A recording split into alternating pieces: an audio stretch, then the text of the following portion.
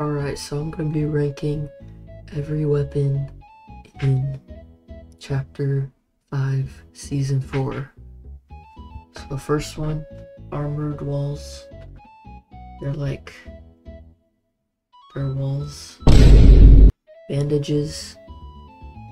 Alright, next we got Big Pots, which are pretty good. I don't know, I'm just going to put them in B tier. And then Captain America's shield is way too overpowered and it needs to be nerfed. I'm gonna put it in S tier. Actually, maybe like A tier. Chug splashes are goated. S tier. And I'll just put that in Capybara tier. Next is the combat AR, which isn't like really that good.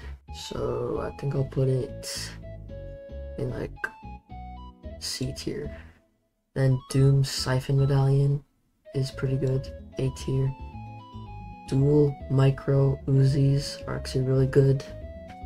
So are like top at A tier. And then Emma Frost Medallion is the best in the whole game.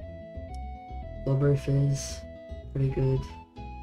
Blueberries are alright.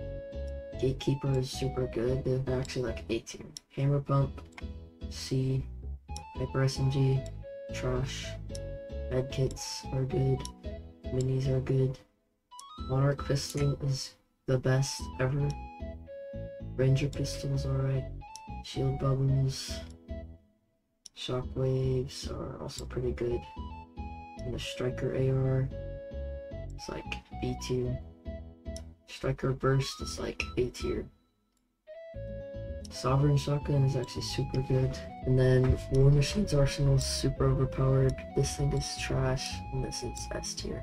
And now for the question I have for this season. Why is there no version of the heavy AR